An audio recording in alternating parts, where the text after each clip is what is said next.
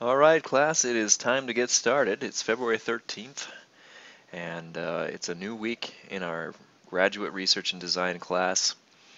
This week's topics are survey and correlational research.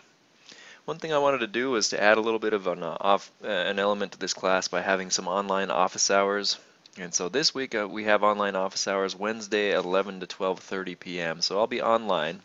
You can use this link and just click on that and you can log into the system that we have. There's an online system where you can chat to me or you can talk to me with a microphone on your computer. And if you have any questions or comments or anything that you want to talk about, that's a good time to do it. But of course, if you have questions and other comments and so forth, you can always email me like many of you have been doing throughout the semester. But that I thought would just be another opportunity for interaction that might add a little bit to this class. You'll want to look at the Preparing for Research Activity assignment. Dr. Moon and I are doing a research study entitled Elementary School Teachers' Technology Self-Efficacy.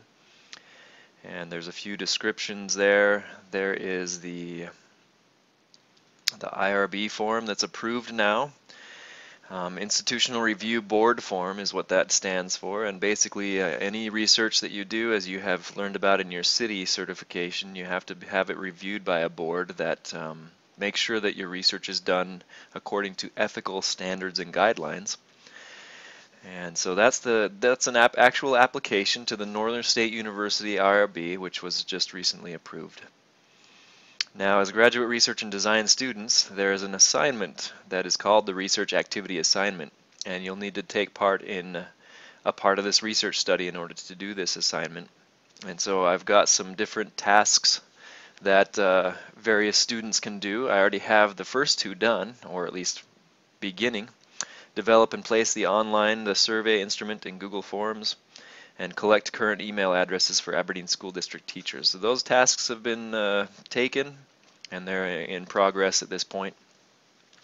But I do need someone still to work on an interview question protocol and to interview and transcribe individual teachers and principals at MME, meaning Mike Miller Elementary School, following a script and then writing the emails and follow-up emails for different activities.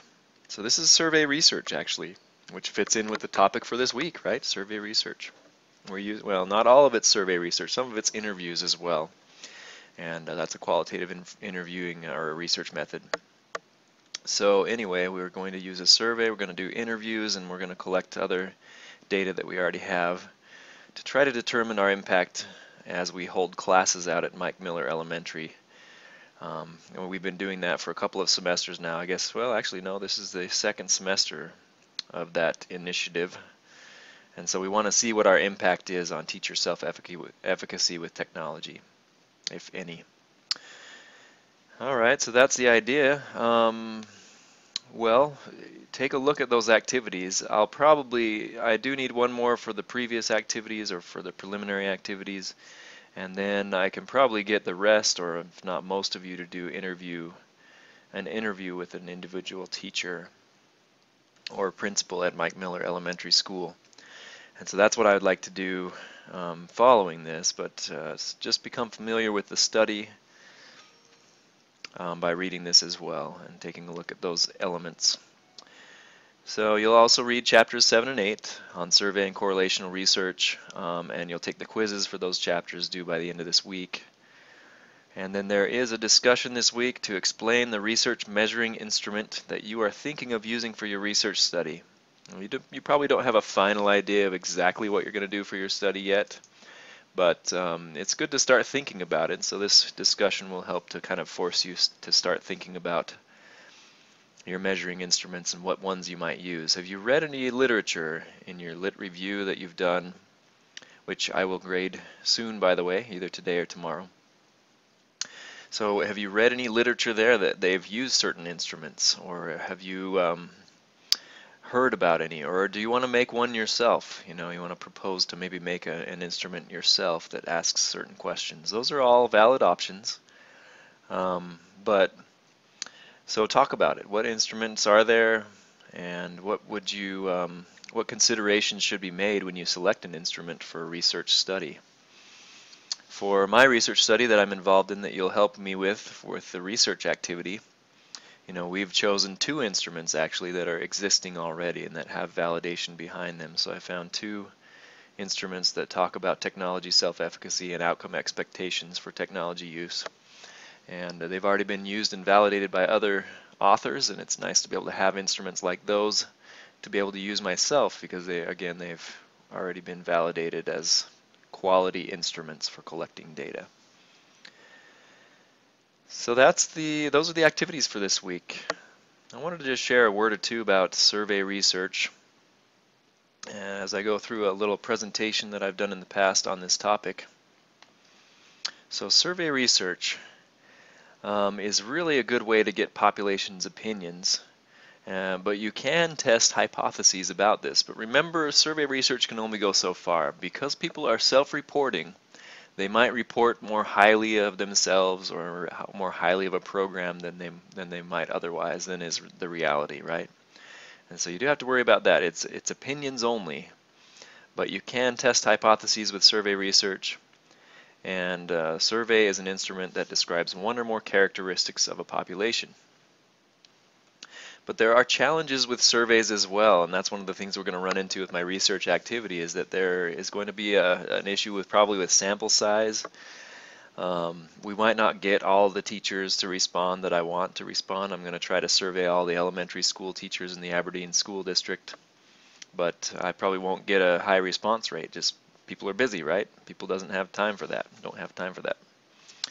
And another trick is to write clear questions for the survey. In this case, though, I don't have to pilot study it too much and write those clear questions, because I didn't write the questions. They've already been implemented by others. So that makes it a little easier. And there are different survey designs that you'll be reading about, cross-sectional, longitudinal, cohort, and panel, and follow-up surveys, and so forth.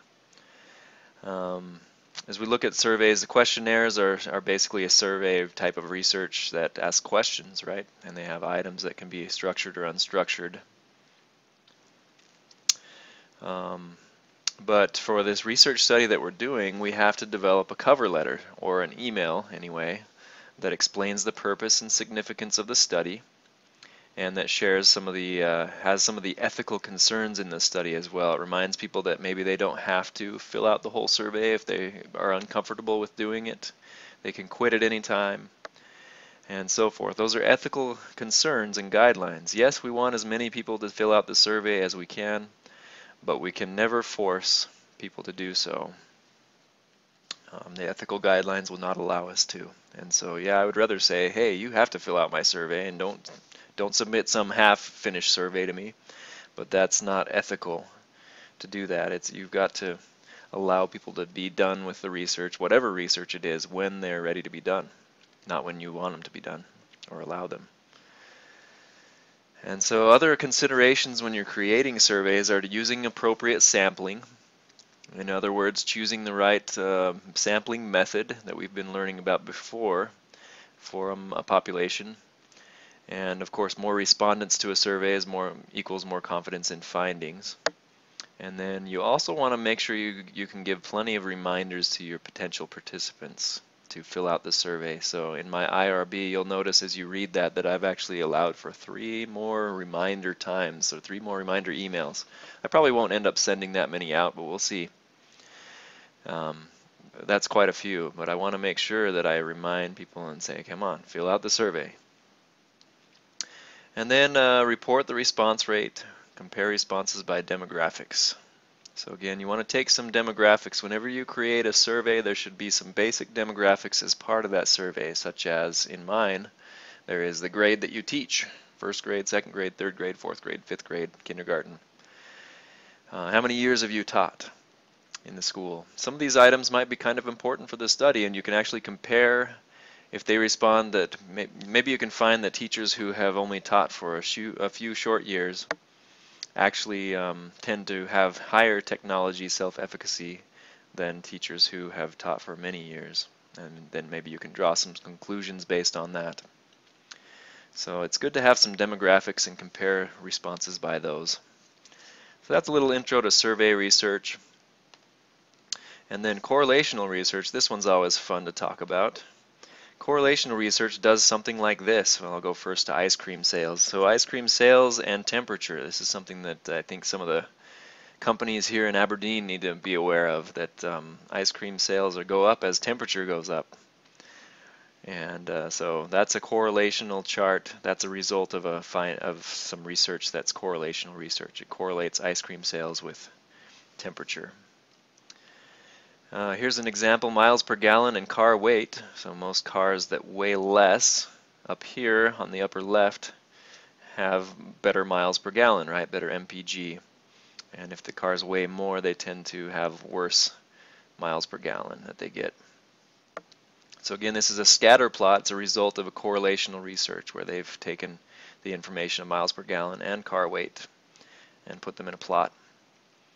And then this is actually crickets. They tend to chirp faster when the temperature is higher. So that's an interesting one too. One thing to be aware of with this is that, of course, a correlation relies upon a large sample size as well. The larger the sample size, the better. The more people you can get to respond, or more cars that you can figure out, or more ice cream sales that you can find, the better your correlation. And there is a way to find statistical significance, and that just basically means you can do some formulas to find out if there is a strong correlation between these two things, and if the correlation is not just by chance. So let's take a look at some of these other items here. And just thinking about this item here, for instance, there's size and age. One thing that you have to be aware of with correlational research, and is a part of the theme of this class, is that correlation is not causation. So in this case, let's see, size and age. You could say that size and age are very strongly correlated, right? There's some nice lines there. There's a nice line that goes in the scatter plot. But what you can't say necessarily is that size causes age, or that age necessarily causes size. Size causes age sounds a little more crazy than age causes size, right? Calorie intake and change in body weight. So again, this one's a nice correlation. You can say something like as your body weight increases, your calorie intake is likely to increase too. Or as your calorie intake increases, your body weight is likely to increase. But you can't, from correlational research, say that your body weight is caused by your calorie intake necessarily. Okay, there could be other factors that cause that to happen, but this is just saying as your calorie intake increases, your change in body weight increases as well. And this one is weight. This was weight over a number of days within an exercise program, I think. But anyway, and here's why you can't say that correlation is causation. If you look at some of these, there is U.S. spending on science, space, and technology, and suicides by hanging, strangulation, and suffocation. Look at how well those correlate, right? But it's not, you shouldn't tell the U.S. not to spend money on science, space, and technology because that's killing people, right? It's not necessarily the same thing. It's not causing it. Or number of people who drowned by falling into a pool correlates with films Nicolas Cage appeared in. So we need to stop Nicolas Cage so that people don't fall into the pool and drown. Those are highly correlated items, but they, one does not cause the other. So correlation is not causation. It doesn't cause something to happen necessarily. And so if you look at correlations of other things, you'll find examples as well. Just one last thought about this whole correlation versus causation thing. They get this wrong all the time in the media. Take a look at this article. Turns out counting on your fingers makes you smarter. So apparently counting on your fingers it's a causation thing claim made here that makes you smarter. But in fact, if you look down below and you read the study itself, let me close this ad here, you find that actually they correlated people who count on their fingers tend to be smarter. So it's not the counting on your fingers that makes you smarter. If you start counting on your fingers, it won't make you more smart. It's just that they correlated people who count on their fingers with people who are smart, or the people who do count on their fingers tend to be a little bit smart. And so again, the media gets this wrong all the time. this idea of correlation versus causation.